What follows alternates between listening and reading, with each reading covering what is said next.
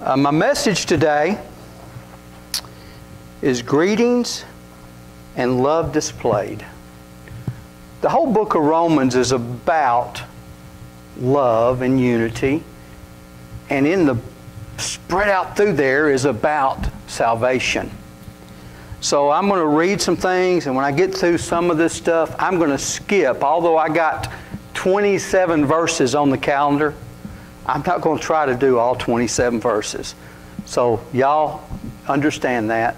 I'm trying to get through the book of Acts, the book of Romans, the last part of it.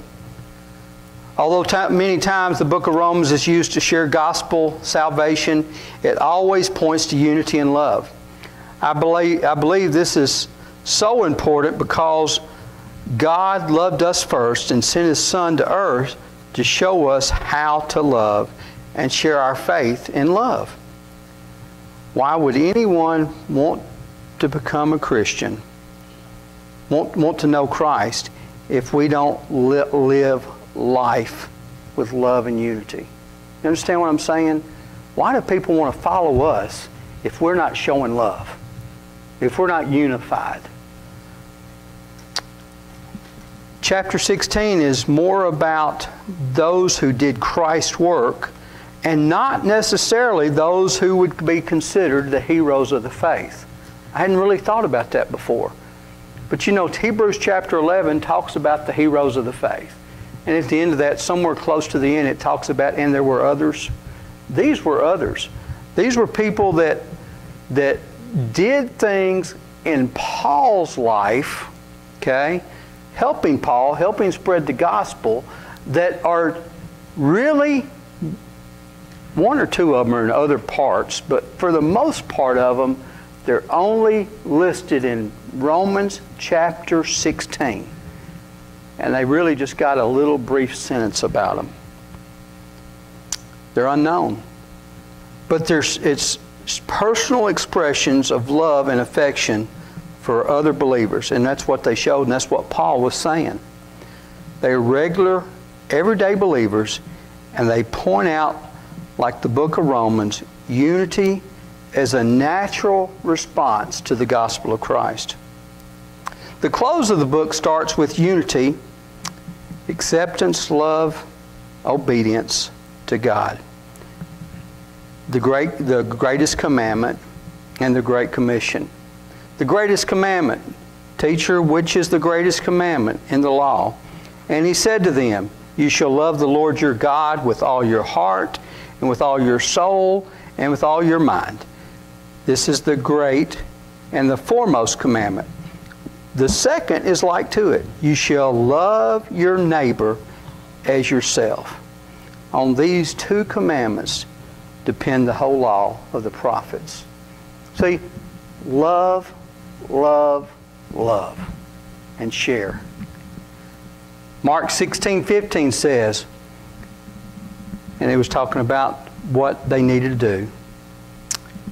And Jesus told His disciples, go into all the world and preach the gospel to all creation. That's what God's called us to do.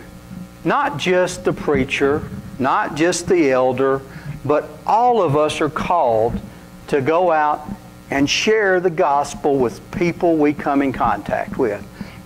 Another place in the Bible says, as you go, share your faith, share the gospel. That's what we're supposed to do every day. But yet we fall so short of it, including me, we fall so short of it. That's what this message is about. First slide. Servants of the church. Are we servants of the church? Are we servants of the gospel? That's the real question. Are we servants of the gospel? Do we share our faith? Do we live our life in such a way that people want to know the reason for our joy?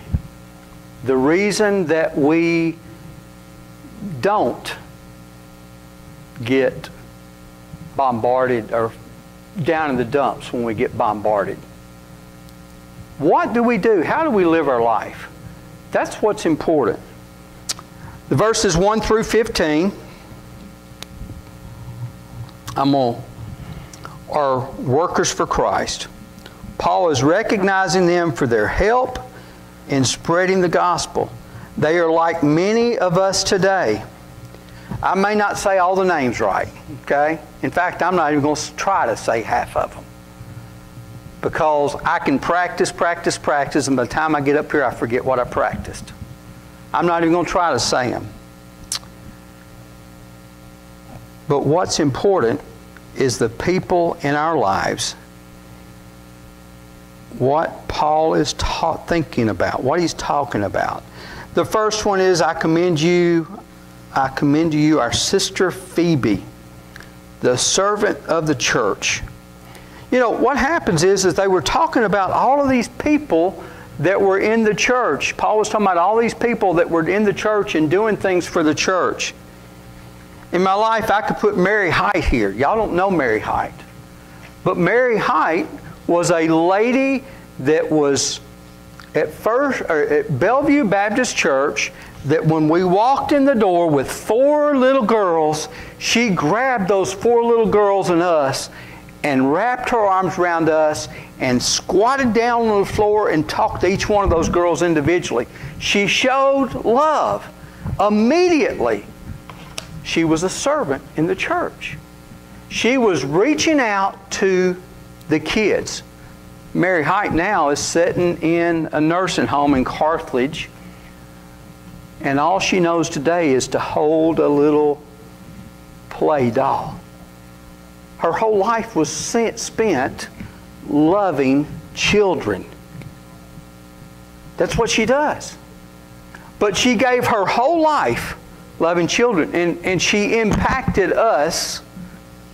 Debbie didn't know I was going to use her name. She impacted us over 40 years ago. And I still remember, I went and visited her at the nursing home about 3 or 4 years ago. Another one was Miss Conder, a lady that loved people, loved kids, reached out. I can't count the meals that she fixed for my family. Okay? She was a servant. Now, I can go through all these names in here and mess them up, but I'm talking real life. We have people in our life, our real life, that have affected us, good or bad. We need to hang on to the ones that have affected us good. Prisca and Aquila, fellow workers of Christ.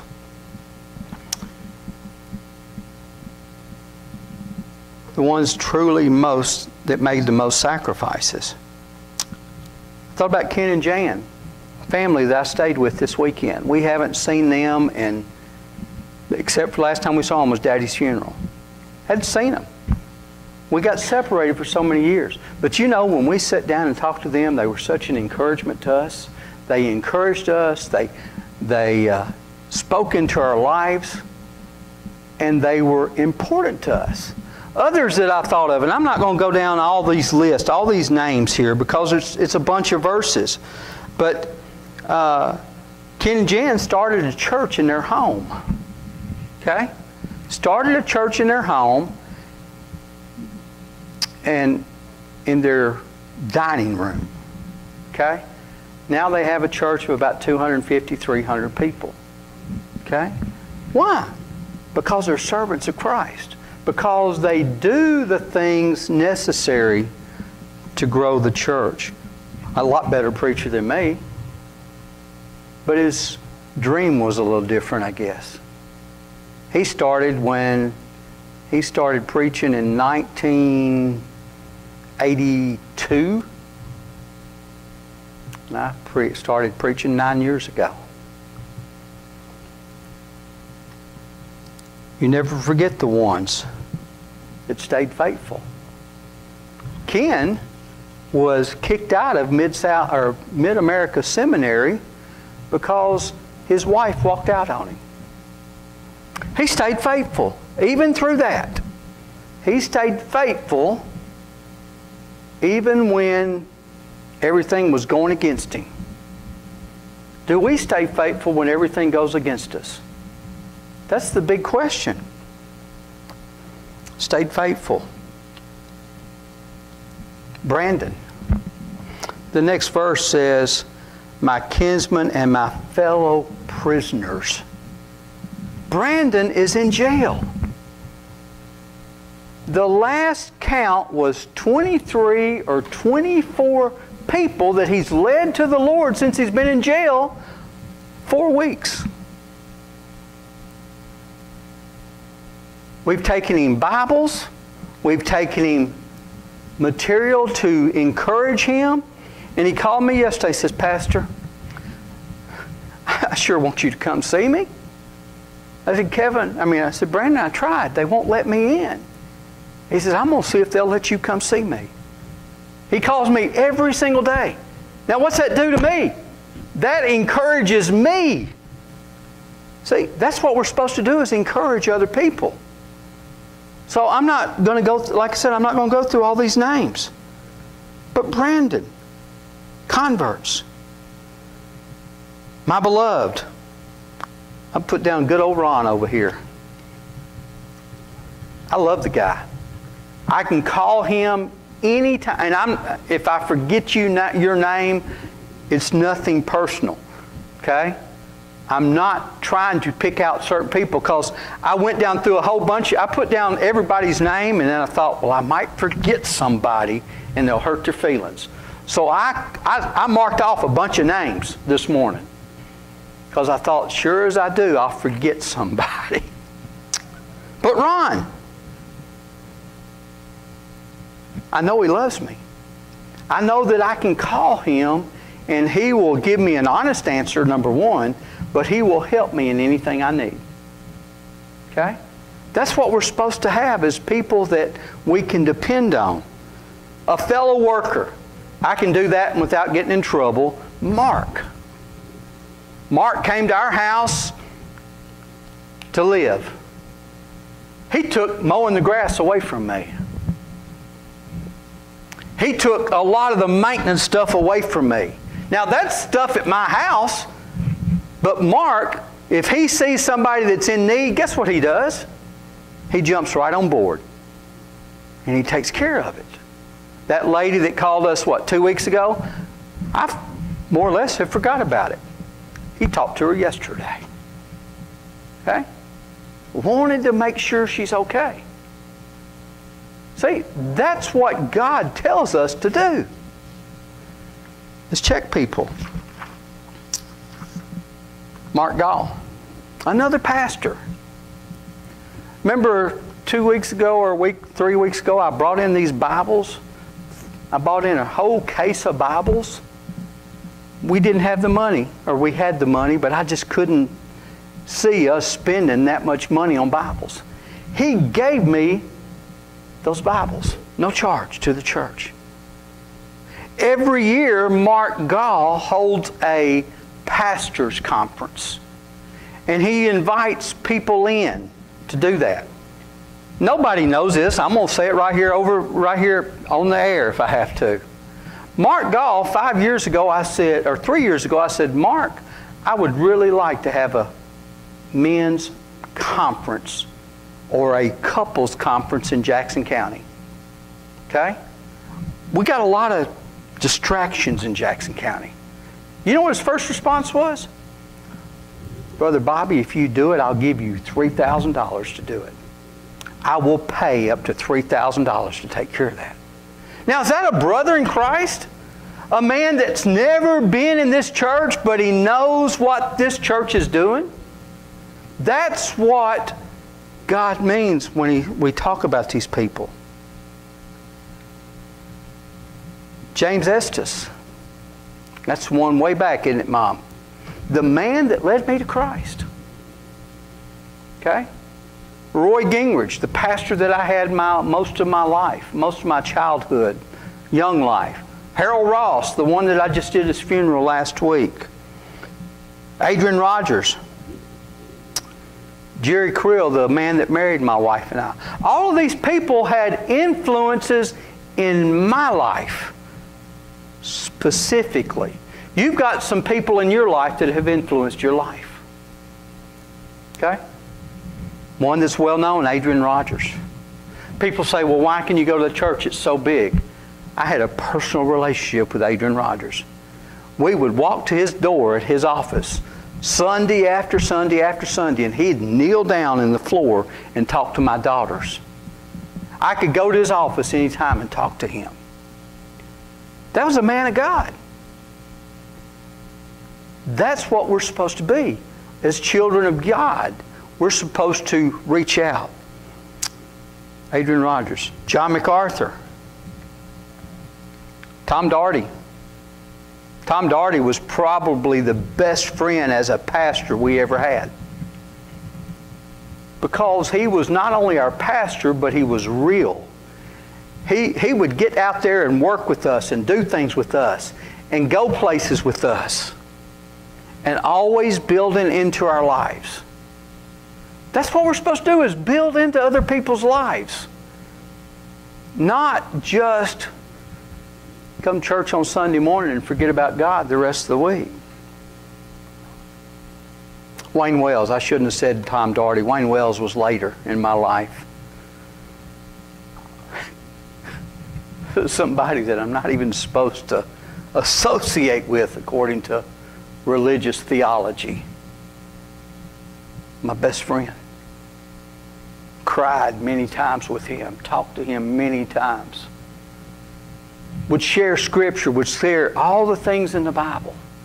Nothing was off the table when it came to talking to Wayne Wells. These are people that had impacts in my life.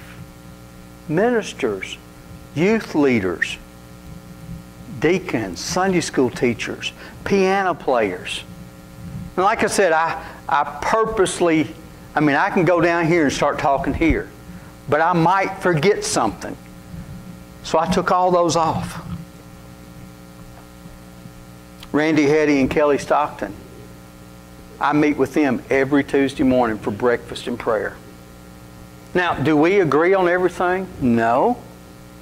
But we have that brotherly love, that spirit that ties us together. That's who we're supposed to be, is people that love God and love other people. Now, I've got other people in my life that aren't Christians.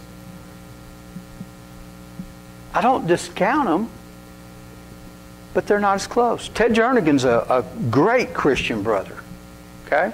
Bill Taylor, I've known since the 9th grade. Y'all don't know them. But they know that I can call them or they can call me anytime. Paul's ministry, all these listed made an impact in Paul's ministry. Do you make an impact? That's the point. Are you making an impact for the cause of Christ? The last one on my list, and it's because of verse 13.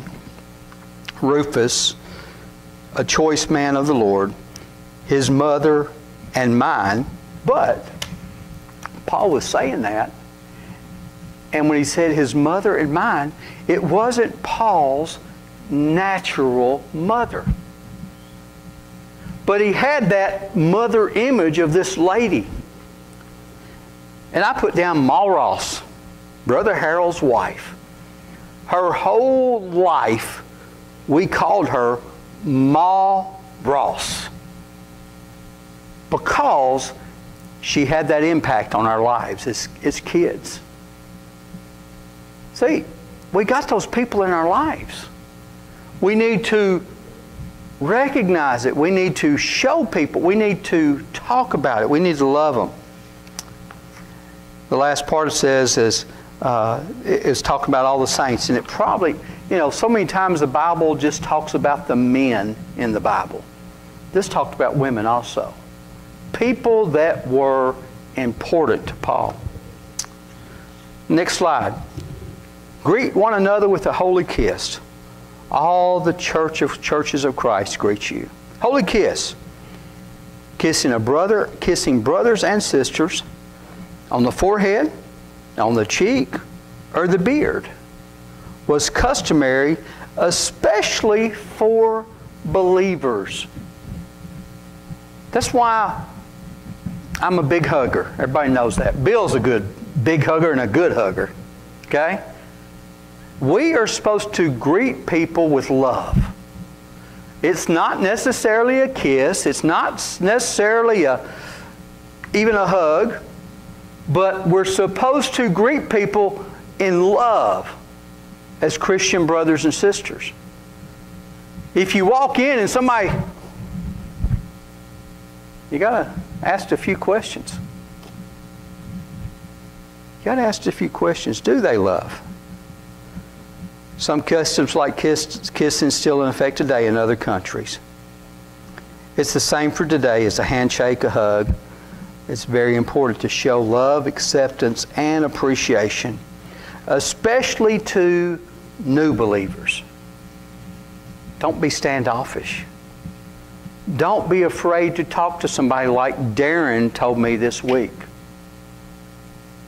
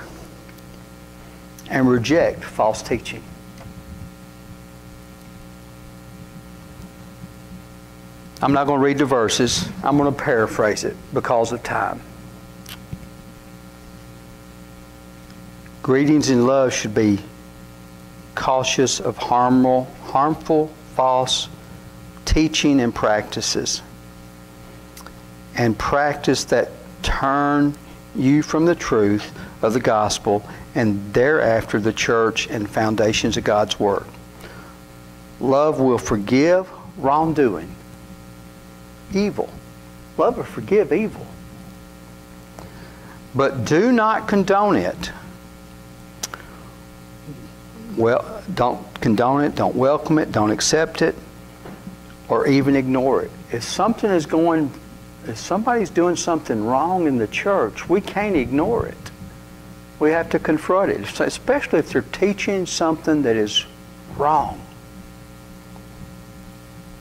We can't, I get beat up all the time because I don't agree with some people. Okay? But I've had to change my legalistic process and what I believe. As Christians, and only if we truly love other believers, will stand out and teach them and warn them about false doctrine and things that will harm them. We cannot sit on the sidelines if we are true believers. I can't sit on the sidelines and accept Joel Osteen's teaching. I wasn't going to put that in there. But I can't sit on the sidelines and accept that. Yeah, he's a good preacher, but he's not preaching God's Word. He's preaching another gospel. And there are others that we know of that do that.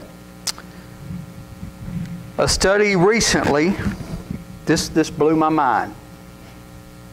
My cousin gave it to me this weekend.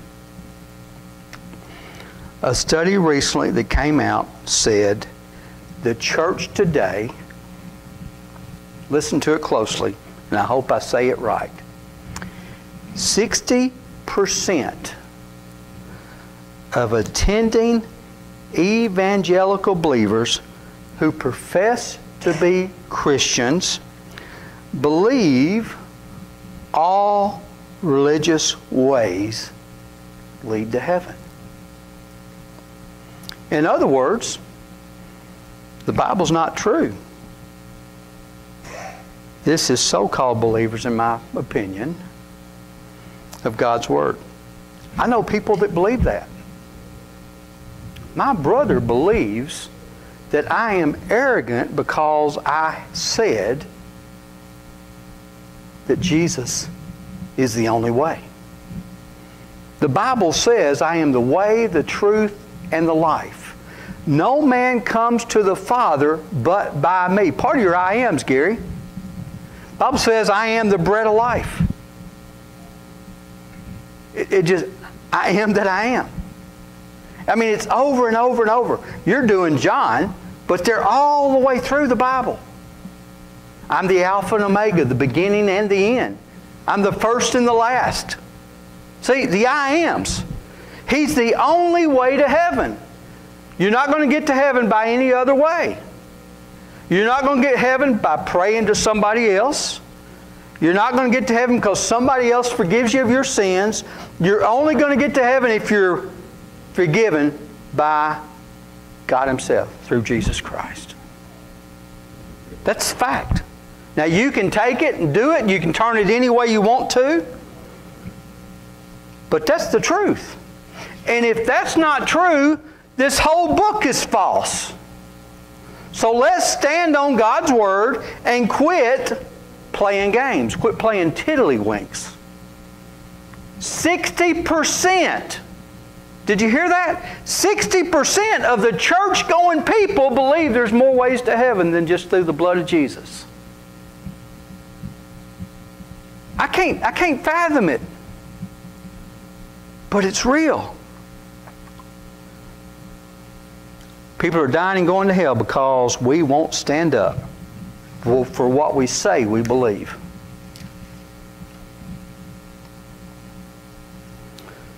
The verse 17 talks about the dissensions and falsehoods in the church. Verse 18 talks about the appetites of the church, self-interest and gratification, flattering speech. I'm not standing up here to flatter anybody. If I can scare you into hell, I want to do it. Or into heaven, I want to do it. Not scare you into hell. You're going to hell if I have to scare you out of it. I want you to be wise in what is good and innocent and what is evil. We need to know what we believe and why we believe it. Romans 1:8 says, "First I thank my God through Jesus Christ for you all because your faith is being proclaimed throughout the whole world." are you proclaiming? Faith is proclaimed throughout the world. Be wise of what is wise and what is good, and innocent of what is evil. The God of peace will crush Satan. You know, one day Jesus is coming back. But you know what? In the book of Genesis 3:15, it talks about Satan being crushed. He will be crushed in the book of Revelation. There will be no more Satan as we know him. He can't mess with me. He can't mess with you if you're a Christian. He can try, but you got God on your side.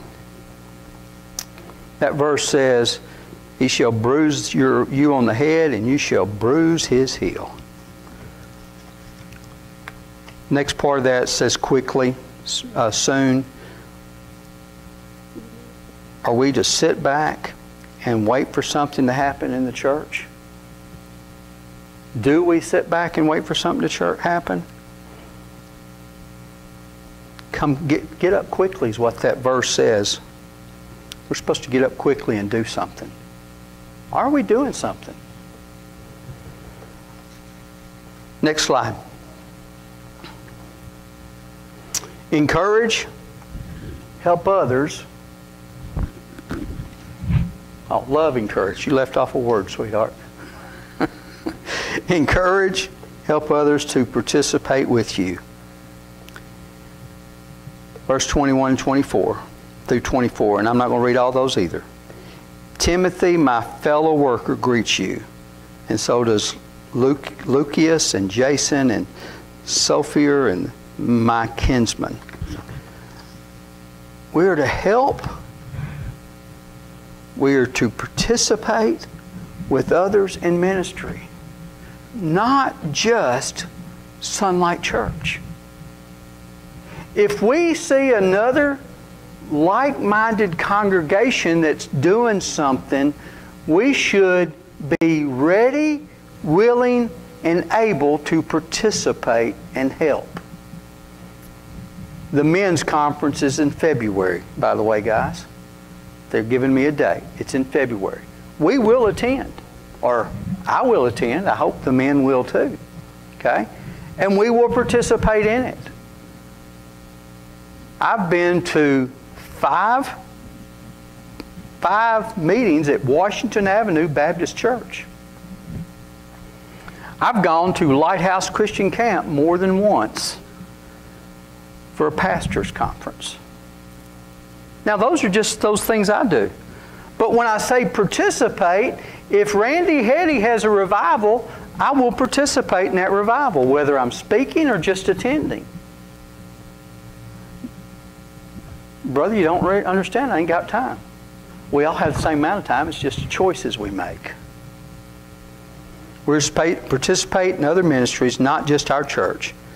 But with other churches, we do a good job with missionaries.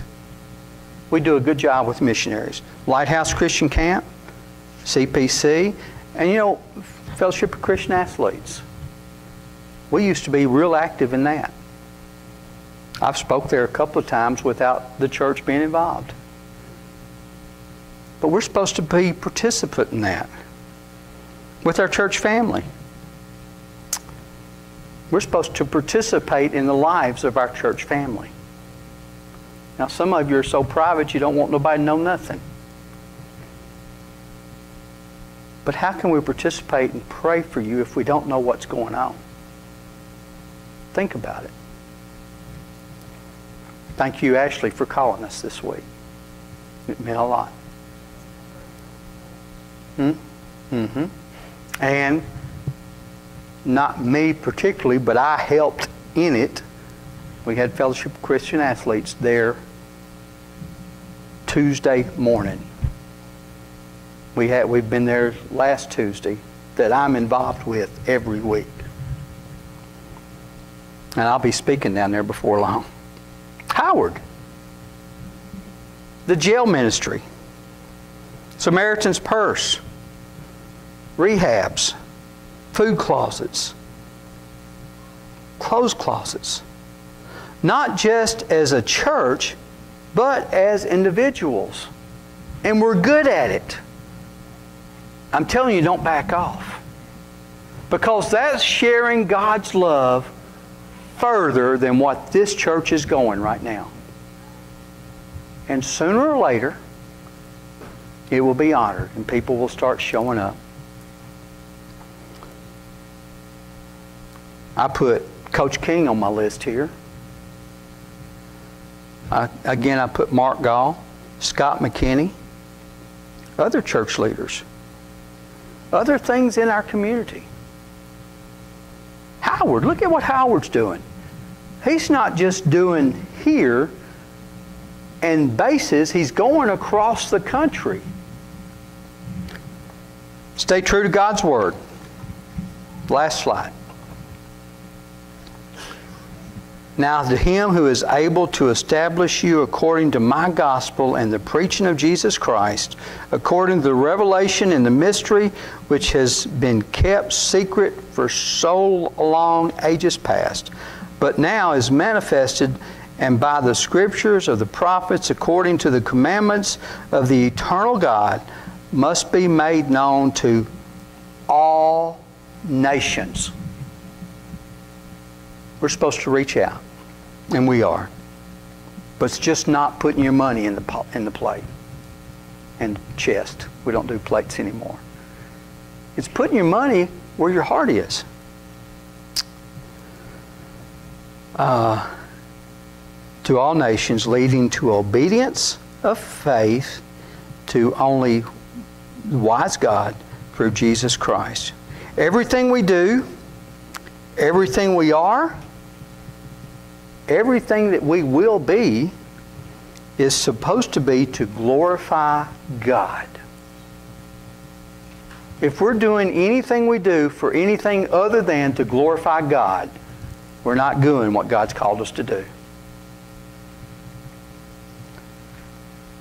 That's what we are allowed to do through Jesus Christ as we point others to Christ. Romans 12, 1 and 2. Therefore, I urge you, brethren, by the mercies of God, to present your bodies a living sacrifice, holy and acceptable to God, which is your spiritual service. And do not be conformed to this world, but be transformed by the renewing of your mind, so that you may prove what the will of God is, that is, which is good and acceptable and perfect. The next verse tells us to preach the gospel, to win people, to win souls, to point people to Christ. Always be ready to give an answer to the hope that's within you. Y'all have heard me say that over and over and over the years. Always be ready to give an answer to the hope that's within you. The next talks about making known to all nations. We are supposed to spread the Word of God. Home first. Our city. Tony Evans did a long time ago, and I can't say it near as good as he or as fast as he. But the way to change the nation starts in the home. And you start in your home with your family, your kids, and then your next door neighbor, and then your community, then your city or your region, and then your city, and then your county, and then the county regions that you're in, the group of regions, and then half the county, then the rest of the counties, then the state, then the nation. That's what we're supposed to do. We can't solve the nation's problems by ourselves, but we can solve things when we put God first and we start in our homes. Remember the thing I read a while ago about 60%? Guess what? Those were probably kids that were raised in church, and they got confused by the educational system. And the church wasn't there to support them. Where are we at? And when you make it known, there will be people that are obedient to the faith. The last verse says, to the only wise God, through Jesus, be the glory forever. Amen.